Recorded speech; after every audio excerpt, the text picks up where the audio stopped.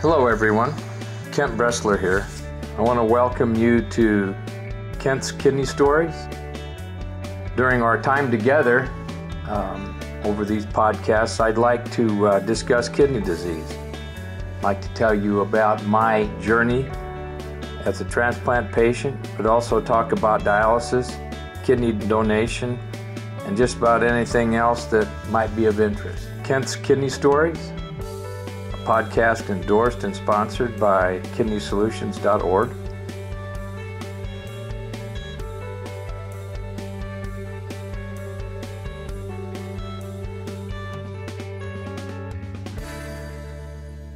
Hello, everyone. This is Kent.Bressler, and we're going to do some podcasting.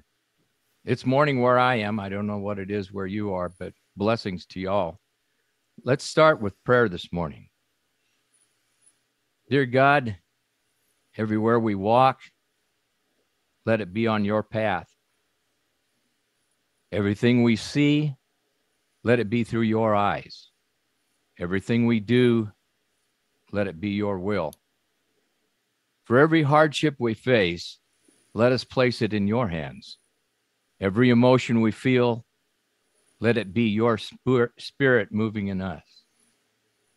Everything that we seek, let us find it in your love. My dear God, we thank you for this very day. We ask not to know what where we are going, but only to know and feel in the depths of our hearts and souls that you are with us. You are guiding us, and we are safe. And in Jesus' name, we offer ourselves to you. Amen. So, hello, everybody, and it's just really a pleasure today to get back underway with some podcasts, and I have a really good one in store for you this morning. I wanted to take this time to thank all of you for making Kent's Kidney Stories a real success in my view. Your encouragement and participation has given me a pretty great sense of pride. Today's podcast will be episode 97, and we hope that you've enjoyed the past 96 and enjoyed the ones that are coming. It is a plateau, a great plateau to reach 100, and I will have a special episode. Episode 100 is going to be really special in my book. I'll let you know about that later on down the road. I want to thank all my volunteers at Kidney Solutions who've been very busy over the past few weeks. And I love to continue with the pride that we give to our folks that are in with Kidney Solutions. We have an excellent group of people, but we also have an excellent community. So once again, thanks for your tremendous support.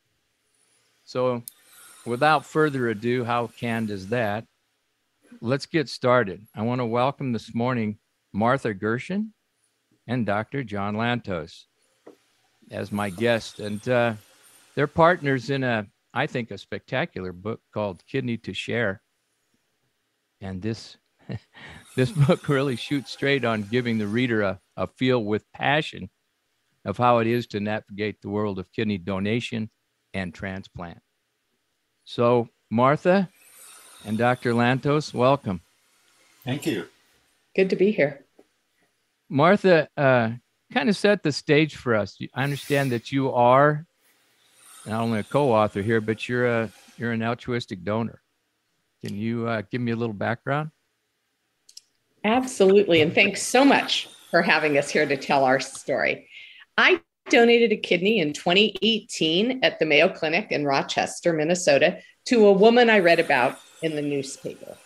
I was not looking to be a kidney donor. I read a story, someone who needed a kidney, didn't live here in Kansas City, but she had been from this community, knew enough to put an article in the Jewish Chronicle in my community. I was recently retired from nonprofit work. And as I read this story, I thought I could do this. It was sort of one of those light bulb moments. What transpired was a meaningful, difficult, inspiring, difficult journey. And because my own background, I'm an MBA from the Harvard Business School. I have a career leading both corporate organizations and nonprofits, all in the service sector. I had some sense about customer experience, about customer service, about appropriate logistics and how things probably should work in an optimized system. And that academic knowledge combined with my personal experience led to a pretty frustrating belief that we could do better, that this is a wonderful thing to allow people to do. And it's certainly a wonderful thing to save people's lives, but it is ridiculous how hard it is. So I was complaining to my dear friend, John Lantos. Aren't I fortunate to have a friend who is both a physician and a bioethicist? And John listened to me both patiently and impatiently. And when I finally said, this is making me nuts, I want to write about it, he said, okay, let's do it together. Let's see if we can't explain this story using my experience as a case and possibly impact the system of living kidney donation and maybe make some improvements. John, is that your recollection of how this happened? Oh, that's a sanitized version. You left out the copious alcohol and some of the arguments we had, but yeah, that was basically the story. And from my perspective, it was fascinating because I've been thinking about ethical issues related to kidney donation for decades now. I've been practicing medicine and doing bioethics since the mid-'80s, and I've seen all sorts of changes in the way we think about many of the issues, ethical issues around kidney donation or any other organ donation, starting with concepts like brain death and how controversial that was when it was first proposed as a new and alternative and somewhat radical definition of what it means to be dead. People could be dead while their hearts were still beating. And then on to the whole big debate about what people have called altruistic donors or stranger donors or there's many other names, but people who donate to someone other than a family member or a very, very close friend. And so knowing about these debates and then listening to Martha tell stories about what was going on in her experience at the Mayo Clinic, I realized how much sort of history was shaping current practice, but that in many ways it no longer made sense. And there were lots of holdover practices that were around because of tradition or because of debates that had been active 30 years ago but were now resolved. And based on that, thought dialogue like the ones we were having as we would meet and talk about what was going on might make an interesting book and might be of use to other people going through the process. Well, it surely is. I can tell you that right now. I got a kick out of it because I lived it. Although I had a living related donor, I lived it. And that's well, now working with a lot of people who are getting deceased donors, but working directly with altruistic donors, it's very fantastic. And it's amazing how much difference there is in each transplant program and how much difficulty there is in walking through that and taking that journey and actually making it go smooth. It does not go smooth, and it takes a long time. Maybe you guys could speak to the this problem of what's good for the patient and really what's get somebody started and how quickly they can actually get to transplant. How by what reasoning is it so difficult? Well, I can talk specifically about the story that I was intimately involved in. My kidney recipient, I was the second go round. Deb was in her mid-50s by the time I read about her and eventually met her. She had developed a loss of kidney function in law school many, many years before. Also some unrelated diabetes. And she was put on the waiting list for kidney pancreas transplant. As you know, that has to be a cadaveric donor. We don't yet do living pancreas transplants, only in an experimental way.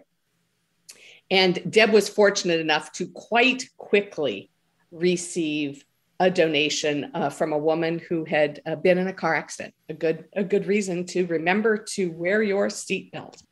By the time I heard about Deb, Her pancreas were doing great, but her kidney was starting to fail. And she got back on the list very quickly. But they told her that she would not live long enough to find a cadaveric donor, that it would take too long, and she would need to find a living donor. So she's one of those people who launched a search, and she had privilege, she had internet access, she was very attractive and charming, and so her search was pretty immediately successful. It found me. John, what are you hearing about other people? There is a huge waiting list, people awaiting kidneys. Lots of people take to social media to try to find a donor. And there's lots of ethical controversy about the use of digital media, particularly the impact it has on exacerbating health disparities or inequalities. We know that people who have access to media tend to be wealthier, and running digital media campaigns has become an expensive business, doing it well. And there are tricks to doing it, and you can hire consultants to do it. And people have likened it to a beauty contest. I mean, you want to put a story out there that's going to make you attractive to a potential donor. And the things that make you attractive may or may not be real, or may or may not tell the whole story of who you are. But even if they are real, the idea that kidneys should be donated based on things other than medical indications for donation raises ethical questions about justice and fairness. Kent, one of the things that hit me as I entered the process was that even when you find a donor, and Deb found me really very quickly, or I found Deb, that match was made very quickly, that the barriers that then start getting thrown in the way of the potential donor, and this could be whether they are a family member or a friend or someone like me, a stranger who steps up, start to make it so hard that people fall out. And there's pretty good data that only about 10 to 20% of the people who raise their hand to do this actually make it all the way through. And one of the things that John and I really wanted to focus on and shine a light on within the system are some of those things that don't really make any sense.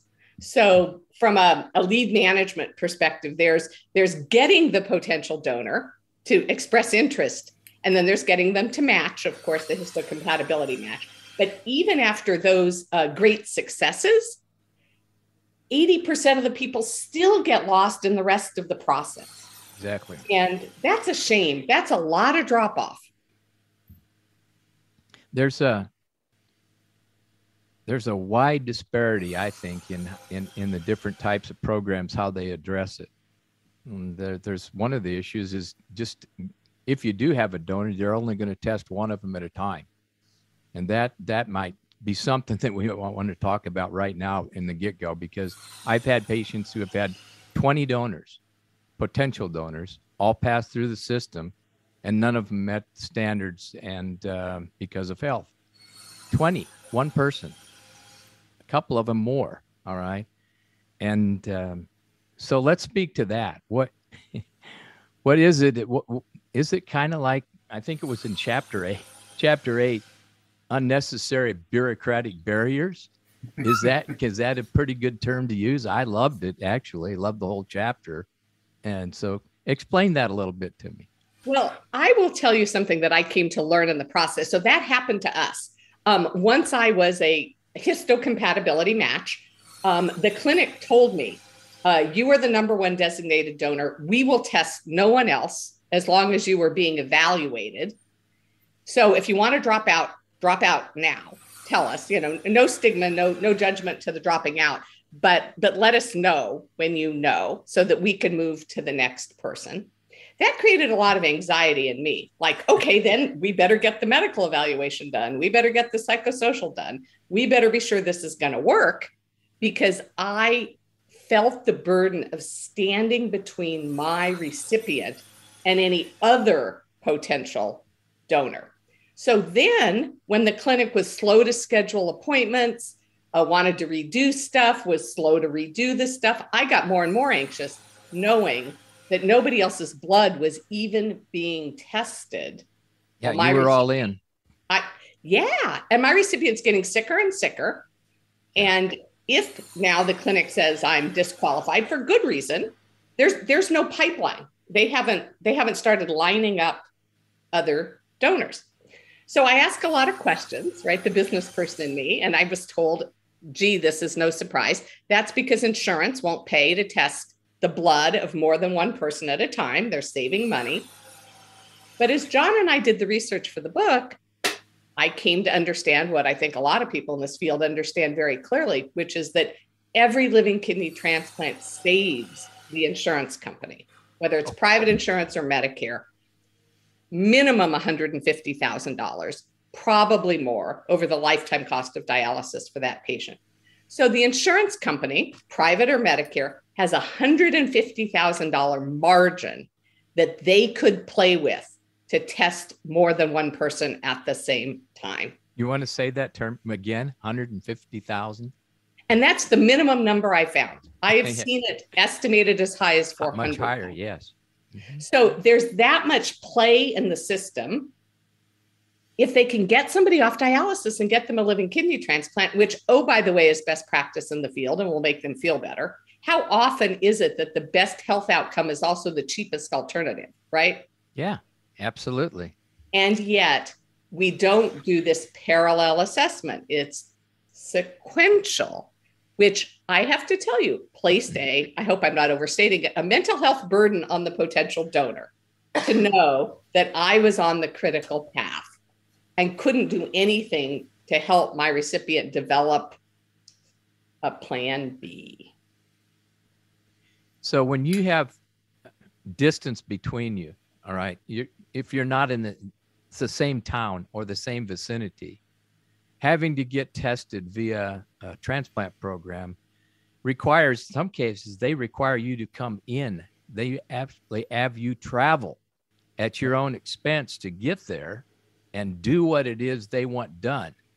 I do know of programs that will send you test kits, okay, that you can have it done at your and then work with the private facility or your local facility. That does not happen a lot of them want you, and I think in particular, a lot of hospitals want you there so they can do all of their exams, and they don't take much to having a psychological consult or having a medical consult or a heart consult from your local guy.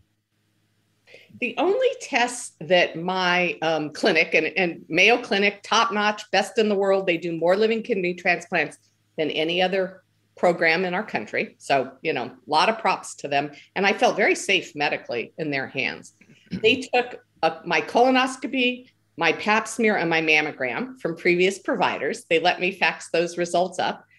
Everything else they required, they do. Even really simple things like HIV and hepatitis blood testing, which honestly we could do here in Kansas City. We're not really in the sticks. And they sent me kits, those boxes, but the kits have to be sent back. You have to find a FedEx provider. In one case, I had to run all over town to find dry ice to send my very blood. Interesting. Dry ice to send it back in. So, sending you a kit isn't really a convenient answer. I have heard that since COVID, clinics are doing a little more remotely, and they're doing some things by telehealth. So I had to go up for 3 days and include a psych eval, a financial evaluation. You read in the book the story about the substance abuse counselor. We can talk about that later if you want to giggle. Yeah. I have heard some clinics are doing those things by telehealth since COVID. But the bottom line is the transplant clinic wants to put their eyes on you. John, do you have a sense of why hospitals do that? Well, I don't think this is specific to transplant. I think many of these issues are part of the dysfunction of the American healthcare system overall. Even figuring out what insurance companies will pay and whether they can bank the savings. I mean, yes, overall costs are lower for people who get a kidney transplant compared to staying on dialysis. But will the insurance company that pays for the evaluation and the transplant be the patient's insurance company 3 or 4 or 5 years from now and be the ones to benefit from those savings? There is no guarantee. So that's a problem for why insurance companies don't see a financial incentive for any preventive treatments, because we have a system where it's not all centralized and people don't stick with the same insurance company. It's hopelessly complex and raises costs. One of the issues, though, is actually how important is having a healthy donor. I think that's really the most important aspect of the talk here. It's not that, we could just go through willy-nilly and quickly do this. It's very important for the transplant program to have a healthy, viable. It's important to the recipient and it's important to the donor. I'm going to speak to that. I would appreciate that. Yeah, that's a huge issue, and really the question is how healthy. I think everybody understands that some health screening of the donor is appropriate, and certain health problems, if the donor has them, severe hypertension, bad diabetes, things that are known to cause renal failure themselves, are going to disqualify somebody from being a donor. You're not going to take a kidney out because of the harm to the donor. There are also things that might be harmful to the recipient. If the donor had cancer or some infectious disease, the recipient would get that when they get the transplant. So sort of the first level of health screening for donors is completely medically appropriate, essential, and I think every donor would appreciate. Oh, sure. Not being Absolutely. put at undue risk. At the margin, though, a different sort of question arises. What if you, as was the case for Martha, your blood pressure is slightly elevated, and you can take medication and treat that elevation? Is that a medical contraindication severe enough that you would say, no, we, the transplant team, will not permit you to donate? Or should that fall into the category of shared decision-making and informed consent? Yes. You could say to the potential donor, look, your blood pressure was a little high on 3 out of 5 readings.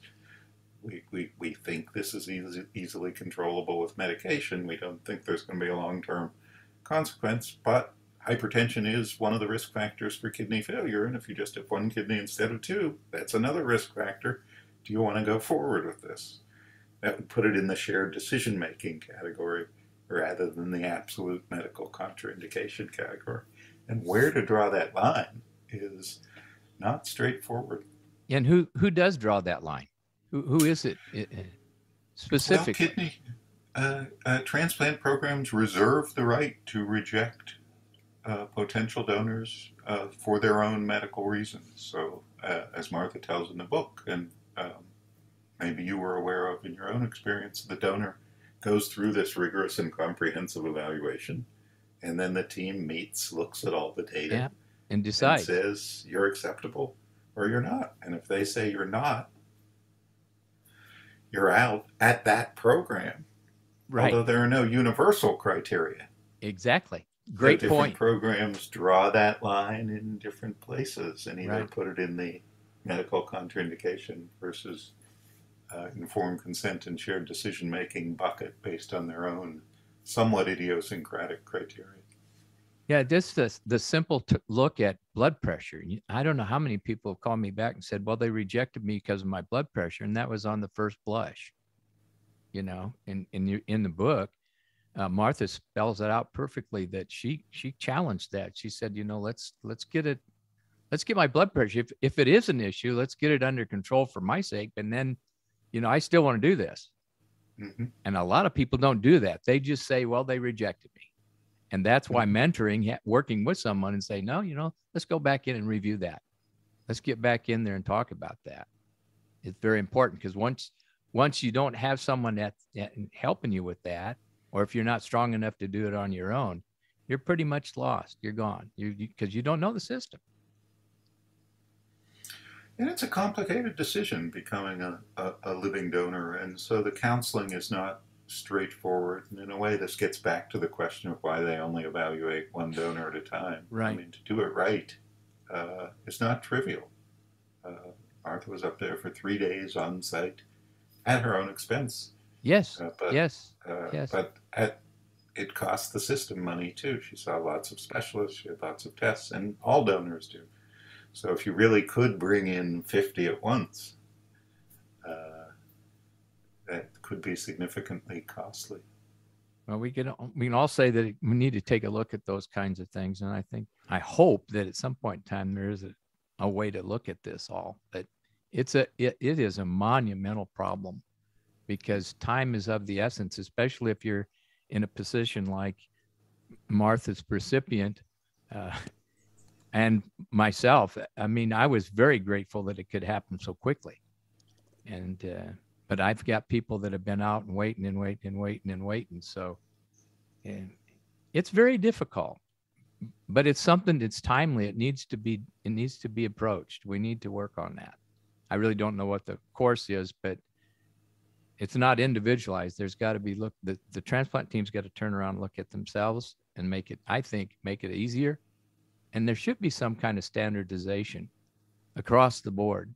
I think it would be helpful to have some type of standardization of care and approach. What are your thoughts? Absolutely, it would be helpful. Again, it's not specific to transplantation, but a generic problem in our decentralized healthcare system. Martha, did you? I wanted to say one thing just to give them credit, which is while I pushed on many, many, many things, I want to give the Mayo Clinic credit for helping on the hypertension issue, and that they counseled me really carefully through that. That these are the risks and these are the medications that might help. And it took a lot for me to push through, but they didn't automatically reject me. They gave me a lot of counseling to help me make it through that.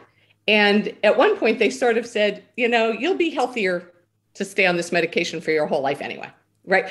Like, aren't you glad you did this process? Because now you'll be healthier for the rest of your life. So some credit to them for doing that. Well, I think there's credit to, it's a huge organization, but they do a fantastic job with people. We're not here, and you surely didn't in your book do the old Tom beat up Mayo. That did not happen. And I think you just draw out the issues that are there, and hopefully that they learned a lot from your experience. And I hope a lot of them read the book in all honesty. And I'm sure they did. I wanted to ask, there's a huge supply, and it's a bad supply. There's not enough organs going around. That was 90,000 kidney patients on the list, just on the list, waiting for a kidney. I have several on my list who are waiting. Okay. And waiting is it really shouldn't be in a recipient's vocabulary, because it's very disconcerting. And all the time that you're, quote, waiting, your health is deteriorating.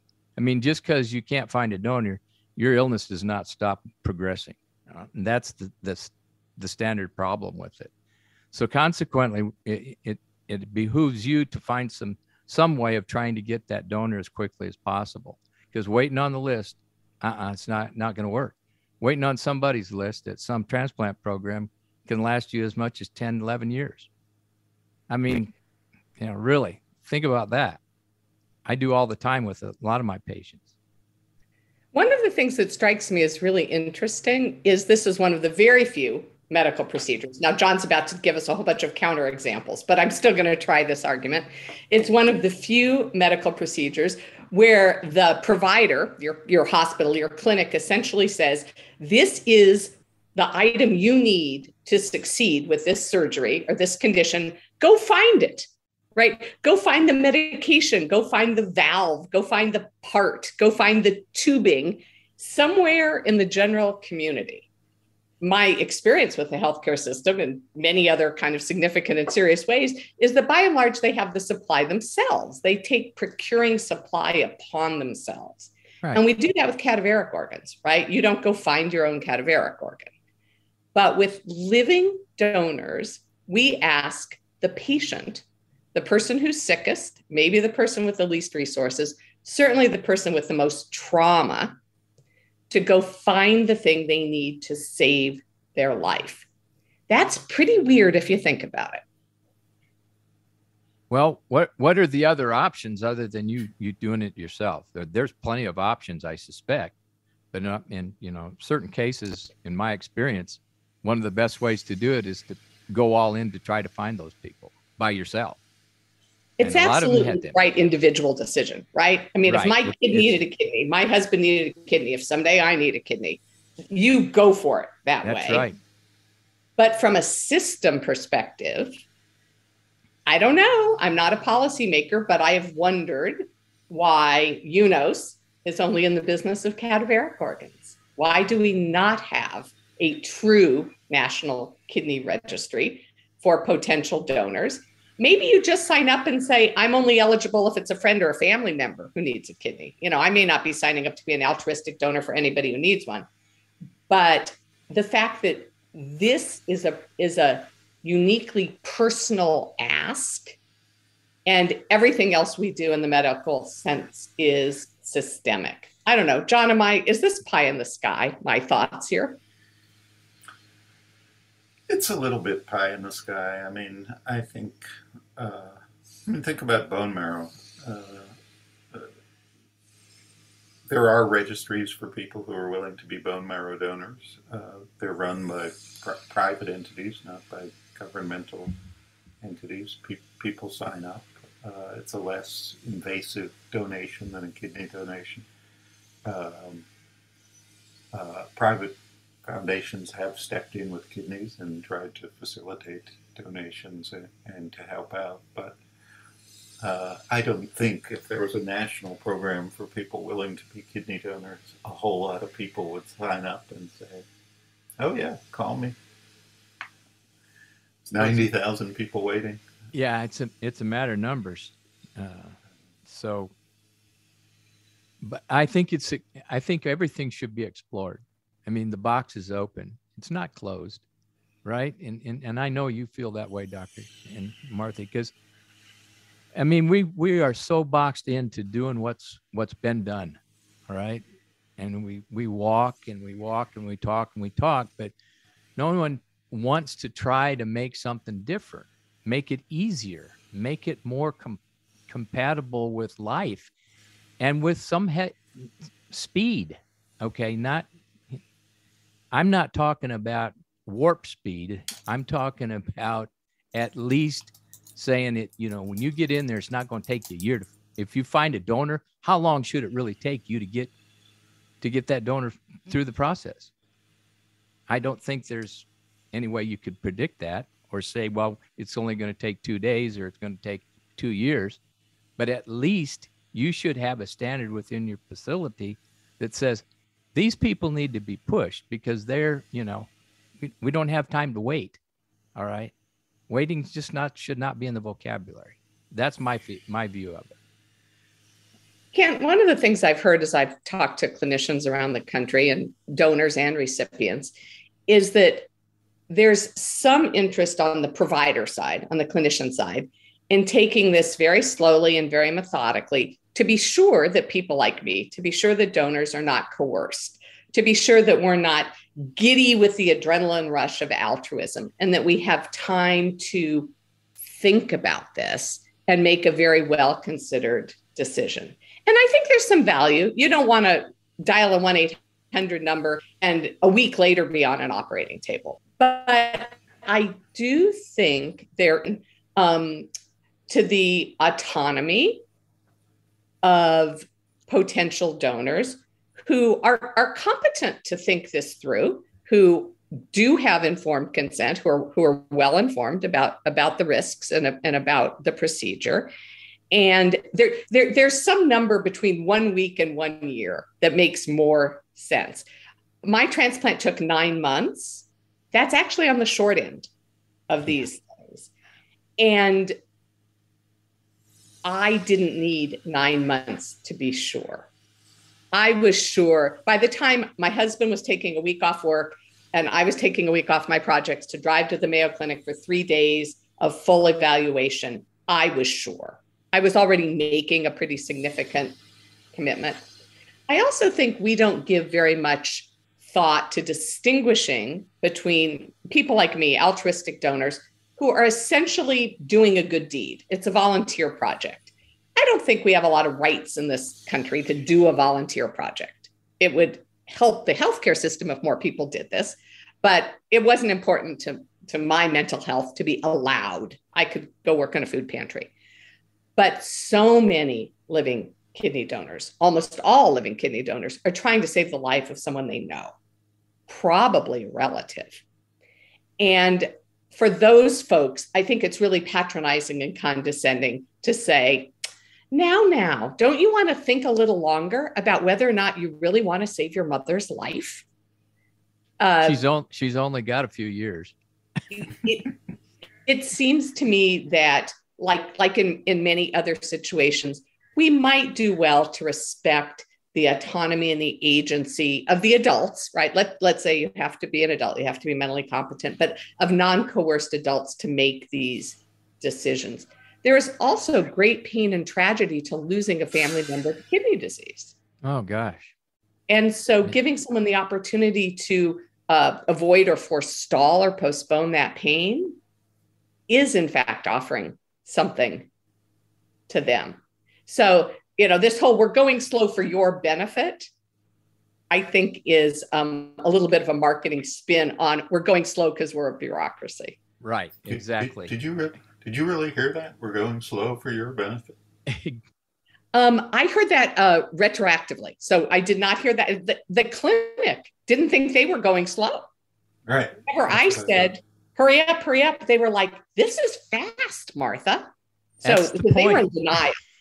Yeah, they didn't think they were going slow at all. But after the fact, and John, some of the people, that you and I have met as we've been on book tour and things have said, we at our clinic, we take our time because we want to be sure. We don't ever want to be accused of rushing you into it. We don't ever want to feel that we pushed you. The time we are taking to evaluate you is for your own benefit. They didn't mean you, me, they meant the whole populace. They Everyone. meant candidates. Yeah. No, this is a holdover from the days when transplant programs had serious ethical qualms about accepting any unrelated donor. And we talk about that a little bit in the book. And there are surveys showing that like in the 1980s, almost no program would take an unrelated donor. And in the 90s, it was up to 10%, and then it got to 40%, and now most programs do. But in the old days, the assumption was anybody who would come forward and say, I want to give my kidney to a stranger was mentally ill. Right. We're crazy. Yeah, absolutely. And, the first referral was not to a nephrologist, it was to a psychiatrist. And there are a number of papers written from those days about psychiatrists being asked to evaluate these people and determine whether they were sane and insane. There was a whole Canadian task force about this. And so in a sense, that's one of those remnants from the old days. But even then, it was usually a couple weeks or maybe even a couple of months that they'd say, go home and think about this.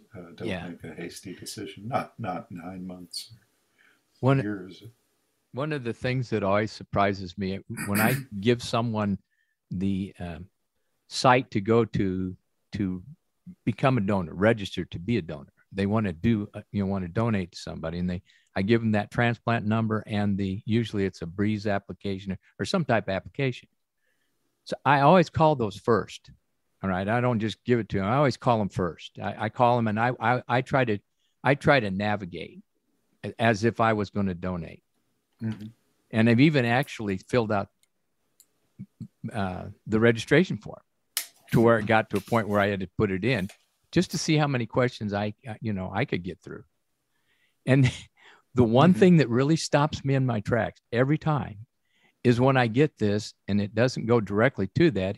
I get somebody says, okay, you've reached such and such a number, and please leave your information and we'll get back to you within 24 hours. That's a get-go right there. That's the start. To me, that's a non-starter right there. Okay. So there's one step in the process that could be really nationalized. It's different. You call different places. Some people you got to talk to a person and they fill out the form. Some do a breeze form. There's always something different. It's not standardized. It's not the same, So that's a point that always sticks in my craw about how long does it take to get started? How long should it take to get started? That resonates with my personal story. In the newspaper article I read, there was a 1-800 number. Yeah. I called the 1-800 number. A very perfunctory receptionist answered. I thought, they were going to put their hand over the cup over the phone and say, "We have a donor for Deb." It was, "Thank you for calling the Mayo Transplant Clinic." And I said, I'm calling to be a directed donor to a woman I read about in the newspaper. She's registered there. Please go to www. and fill out an online form. They didn't ask if I had internet. They didn't ask if I had access to a computer, right? There's an assumption of a certain amount of privilege and resources. Like all forms that had its own problems, I answered yes to some questions that I didn't understand. The lack of nuance was going to throw me into another bucket. But also at the end, when I hit submit, the autofill, what came back was, "Thank you very much. If you are a possible match, we will call you within 5 days. If you do not hear from us within 5 days, assume we do not need you." There you go. Like, where is the customer service there? And what added cost would be required to have a different auto respond message? Right. Like, "The world needs kidney donors. Thank you for your altruistic interest. If you are not a match for this donor, we will call and tell you how you can donate for a paired or an exchange kidney." Absolutely. Yep. Nothing about that. If I had not been a histocompatibility match for this donor, they were dropping me. Yep. When we know, those of us who've been around the system for a while, that many, many, many kidneys are donated through pairs and exchanges. These guys were single-mindedly, did I match this person? And I have to tell you, when you get a message that says, if we don't need you, you'll never hear from us again. That's really kind of cold. Yep. Yeah. But that's not just germane to Mayo. I've had that before. I've seen, I still, this is personal. I still think there's need to be some standardization here, just for the hope of the recipient and the hope that we can get more donors available. We should be embracing them instead of pushing them away. None of my concerns or complaints, I think, were clinic specific. As I have met, once you're a donor, then you start to meet other donors. It's like once you buy a Volkswagen. Yeah. Yeah. And you join Facebook groups and, you sign up for organizations. And the next thing you know, all your friends are kidney donors. But when I talk to other donors, that was a pretty standard experience. Yep. And I will say, to go on my theme of kind of lousy sales management and lousy customer experience, they didn't, of course, call me in 5 days. They didn't call me in 10 days. And so I thought, I'm not a match. Go on with my life, find another project. In 15 days, they called and said, "You are the rare blood type that will match this recipient. We would like to proceed."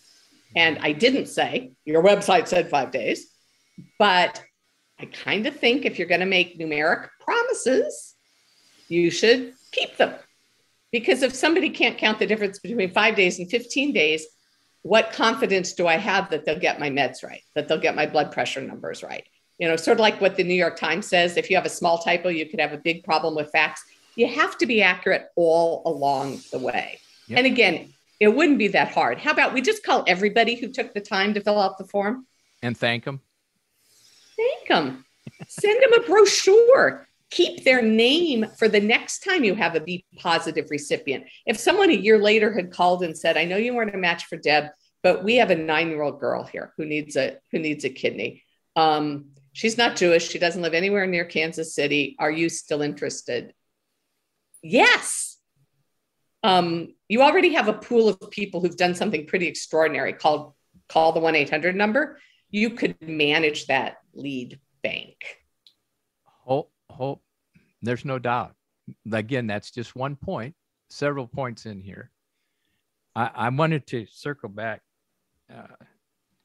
and talk about how difficult it is once you've actually been accepted as a donor.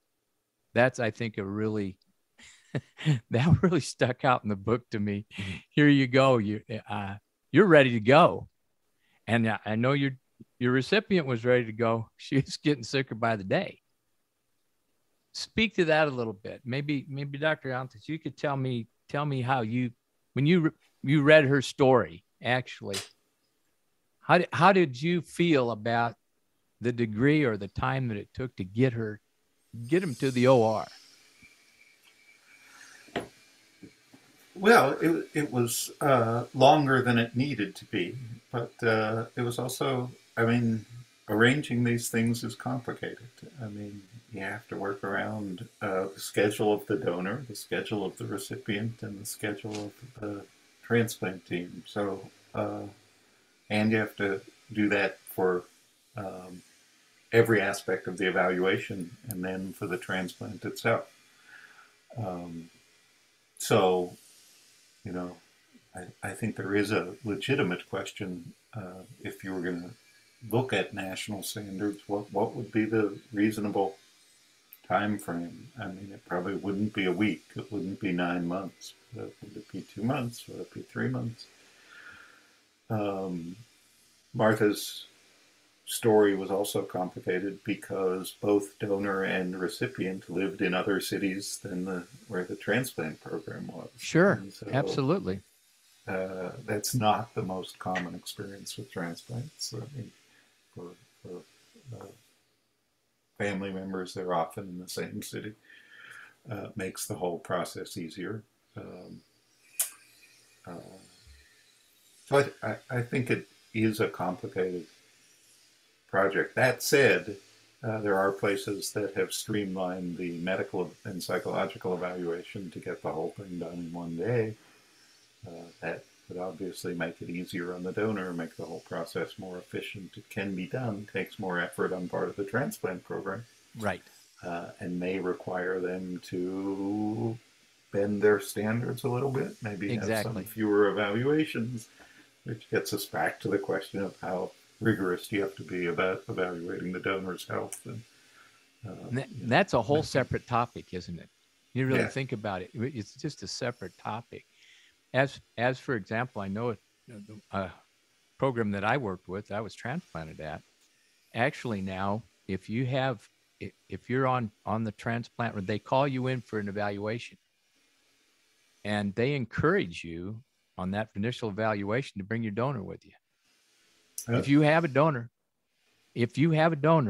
and that's what we strive at Kidney Solutions, is to try to get them out of the office before they go and try to work them to get a donor before they go in for this evaluation, because they'll test those individuals right there on the spot. Works great for family members, but you have, the janitor's willing to do that. The ward clerk in the hospital is willing to do that. Or you're, someone who works on your car, the mechanic works on the car, says, I'd love to go with you, and I'd like to be tested for you. Mm-hmm. So that's a step in the right direction, and it works very well for them. They do a lot of transplants, and they do a lot of paired exchanges, because they take that individual who's not right off the tip top and says, hey, here's a situation, and they counsel them, talk about it, they mentor them. All right. So that's what we've tried to emulate here at Kidney Solutions, is try to get somebody straightforward before they even start the process, get them schooled up, get them a donor, and hopefully then when they go for their evaluation, they're taken with them. Most people don't go right, from the doctor's office down for transplant evaluation. It takes time. It may take as much as 2, 3, maybe 4 months. Maybe their GFR is not right. Maybe they're not in that hunt yet, but at least they can start, and they'll have that caveat with them, maybe a couple of them. this organization only do one, but that you can bring that person with you. So that's a really great step. And I'm sure they've talked about this with other programs, but I think it's great. But it's that front end that's most important. Get it started early, not wait until you're already down at GFR 10 and you need transplant. Let's go find a donor. Mm-hmm. Wow, you bring up a great point, because I don't know how much of the primary care of nephrology is yet focused on what we would call preemptive transplant before dialysis. Mm-hmm. There is not always time. I mean, someone can have an acute kidney injury. Oh, sure. No. Yeah. We don't know what's wrong and we operate and you have kidney cancer and you need it now. But most kidney disease takes time to develop. And in the case of my cousin, which is part of my story, one of the reasons I was interested in kidney transplantation is I had a family member who received a living kidney donation.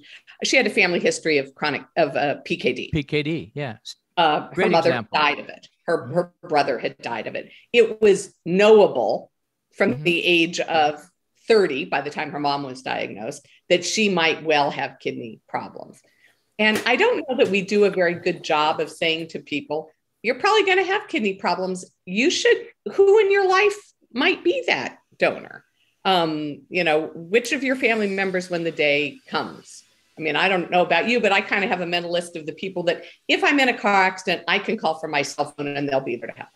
Yeah. They're the friends who are good enough and close enough that they will drop everything and come.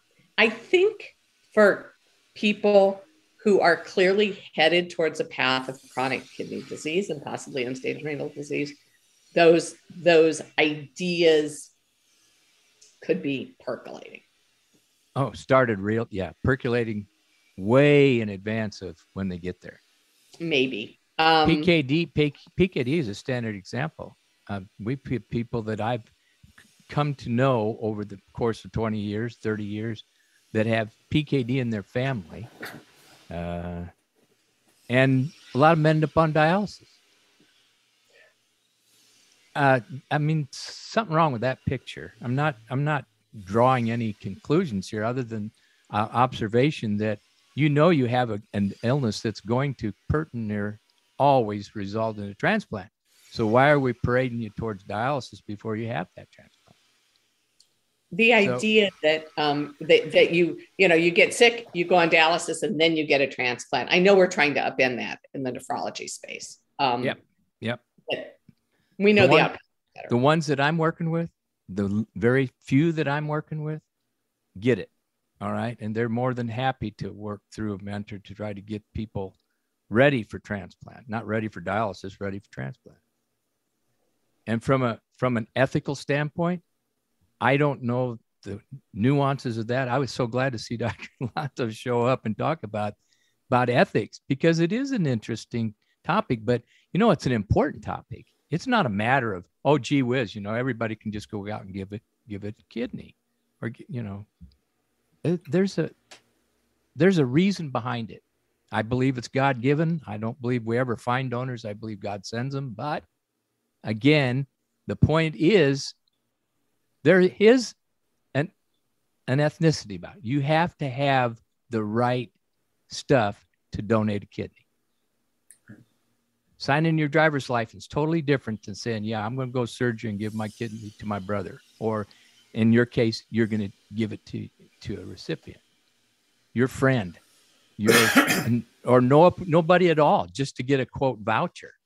So, I mean, this is a huge, huge discussion. And I think everybody really needs to go back.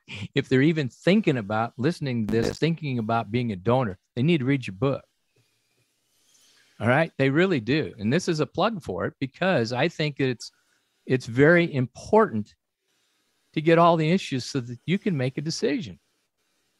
Saying you want to is a lot different than saying you will. Because we've had want tos just back out in a heartbeat and for no specific reason.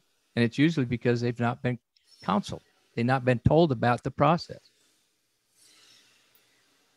I'm curious, Kent, do you see donors and donor recipient pairs running into financial obstacles to donation? All the time. Time off work is too much. All the time.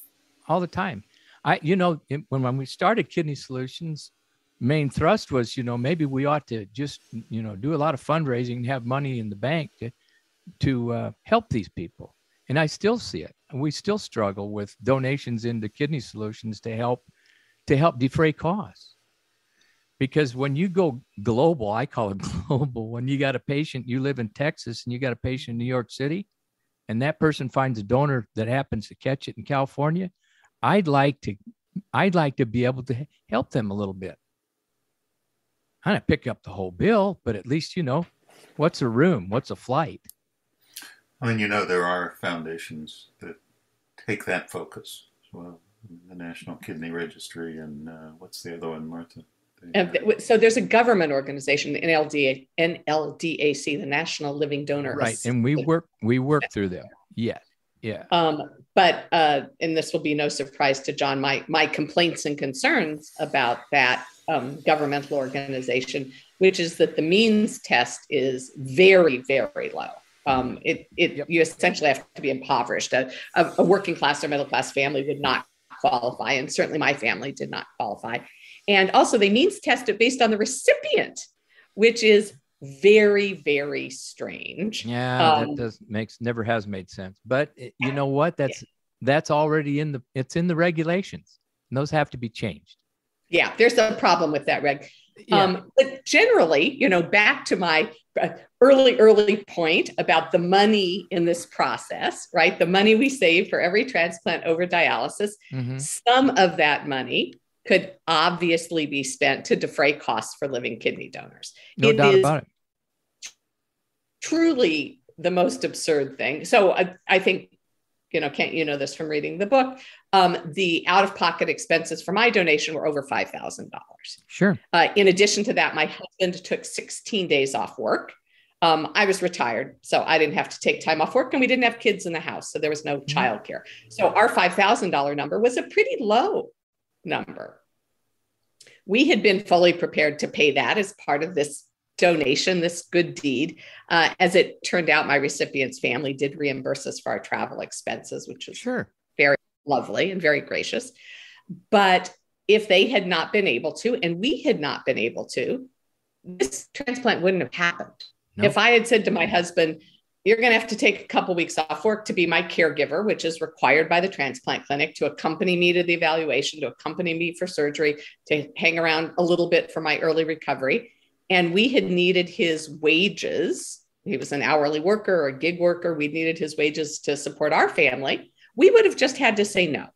Yep. Or not say anything at all, not even get involved. We wouldn't have been involved. Right. And so we lose a huge, huge pool of donors. You have to not just be altruistic, you have to be well-resourced. If you take a look at the Living Donor Act, HR 1255, which we've been chasing, the National Kidney Foundation, American Association of Kidney Patients, the kidney population has been chasing that bill to get that to protect donors against, the shenanigans of insurance companies not giving them coverage or extending coverage. And on and on and on. That bill has been squandered around, pushed around, hardly ever gotten out of committee for over 12 years because I've been working on it for that long. So where's that's so tough? What's so tough about that? Where's the controversy? Well, the controversy is the federal government, the people that want to do it, and the federal government don't want it. They want it at its state level. So we went back and got a lot of programs at the state level. But then again, some states don't have it. The executive order helped, but I'm just saying there's got to be some type of movement that helps donors because there's just too many people dying. 12 a day die waiting on a kidney. All right. 12 people die waiting on a kidney. So I think part of this goes back to the whole debate about whether you could pay donors and whether we should have markets in kidneys, and the fine line between reimbursement for expenses and allocating funds or paying for a donor. Paying donors. The more you throw into the pot, travel expenses, child care, pet care, stays in hotels, lifetime Gasoline. medical insurance. You know, you can go on and on. Eventually, it becomes something that looks like paying donors. And I think the government in particular wants to stay out of that. Private foundations are much more likely to step in. And then you get all the problems with, you know, finding the private foundation and, you know, a patchwork quilt of different foundations with different criteria and different priority areas. That was one of the questions that I was going to end with was, you know, when do we entertain the debate on paying for donors? Oh, in the deceased donor realm. Entertained as a debate. Exactly. Entertain, at least talking about it, or, you know, everybody's talking about it. Nobody. Yeah. But just the sheer point that, you know, like on the deceased side of donation, you sign your opting in or opting out. There's always got to be a caveat. There's always got to be a sticking point to make it work. And I guess I'm just getting old, but I look back at all things that happened in my life since I've had kidney disease. It ain't moved very fast. I'm 72 years old, right? And I'm talking to some people now in their 20s and 30s, some children also. They don't see getting out of it. It's expensive, right? So somewhere we gotta blend it. I don't know how we do that. I guess I'd rather just throw in questions and see if somebody come up with an answer. But I do have my feelings, and I think that debate needs to be had. All right, and I'm sure there's plenty of ways to quote skin the cat, because there's plenty of people dying every day waiting on a kidney. And that's what I don't like. You tee it up really importantly, Ken. 12 people a day dying. There are good people who would like to do this both altruistically and to save the lives of family and friends. Every kidney transplant saves money. This is a win-win-win-win-win-win if we figure it out. Exactly. And we're a little sticky around the figure it out thing. But if we can inch our way towards solutions, we'll save lives and we'll save money. And you hit it right on the head. It's just a matter of, I just don't have any more to say. There's so much to say. You can't say anymore. You know what I'm saying? You could debate this all day long and then say, let's take a break and we'll come back tomorrow. We don't have that opportunity. But I would love to have a panel discussion like this about what are we going to do about finding donors. We don't have to look for recipients. We need to find donors, right? And again, to highlight why I think there's some of this inertia, stasis, lack of progress. I mean, I think there is a central tension in all of this between the sort of enthusiasm the two of you have. This, you know, everybody should be a donor. People are waiting to sign up. It's all these bureaucratic barriers that stand in their way, versus concerns about coercing people. And that's the question about markets for kidneys. Would it end up being something that, you know, only poor, desperate people would do for the money? It's also the concern about transplant programs and them setting up these screening programs, which in their view are designed to protect you. And the alternative, if you think about it, transplant programs that were sort of giving you a hard sell about, you know, hey, be a donor, we'll pay for your hotel, we'll fly you up on a private jet. I think at a certain point that could get a little icky too. Oh, sure. Absolutely, Doctor. Absolutely. Like, they were trying too hard to get people who were a little reticent to sign up. So I mean, I think there is a real tension. It's not. Oh, I don't disagree at all. It's not simply inertia. But it's a matter of losing focus on where you want to go, and we haven't lost that focus. And I think that's the most important thing. Our most important thing is finding donors. I don't know how we do that. I have consequential thoughts, but I don't have any doubt in my mind that this is not going to get better. It's going to get worse as far as people going on that list. there's lots of things that come into play. One of the most interesting thing is that the emails through my website at kidneysolutions.org. I get emails nearly every day, sometimes more than one or two. I want to sell my kidney. Well, I already automatically know who that's coming from. It's coming from Bangladesh or from India or from Singapore. Not necessarily. Yeah, but I've never had one from the States here. All right. I've had people ask if there's help in assistance in covering if I do that. But to say I've got my kidney for sale. And I suspect it does happen, but in my case, it's not. But it's mostly foreign inquiries about, can I get a visa to come in and sell my kidney?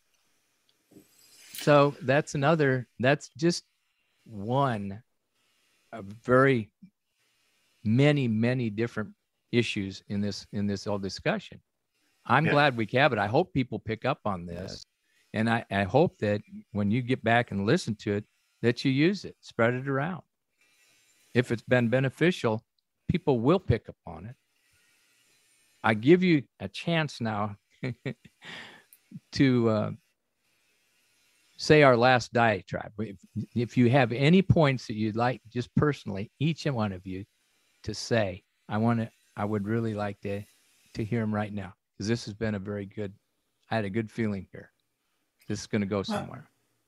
Mine is quick. I mean, if people really are interested in becoming a donor, just type "I want to be a kidney donor" into a search engine, and you'll get plenty of hits on who to call and how to do that.